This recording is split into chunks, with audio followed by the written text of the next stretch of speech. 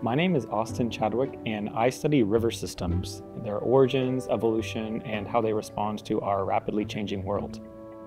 Rivers are really diverse in the many shapes and sizes they make, but what we see is that rivers come in two main categories. The first is a single thread river. This is when all of the flow is confined to a single channel and it migrates gradually as it erodes one bank and deposits another bank, causing the whole shape of that channel to move.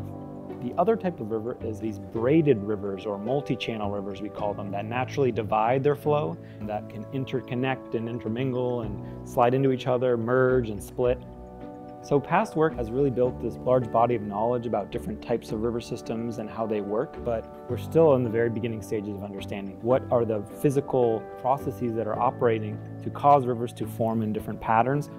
So, for example, we tend to track the river's center lines and how does that line move over time. But when we get to questions of multi-thread river, it suddenly becomes tricky to define what is the river's center line and what does it mean when that center line moves.